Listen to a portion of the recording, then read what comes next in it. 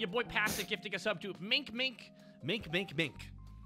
Mink, mink, mink, mink. It's a very prominent thing in the black community. When you punch someone, you will say mink because I don't know. We just started doing that one day. When do the whites take it and ruin it for everybody? Already happened. Ah, okay, good. How was that like lightning speed? One of my favorite jokes in South Park is when Mr. Garrison goes to Chef's house with Mr. Slave talking.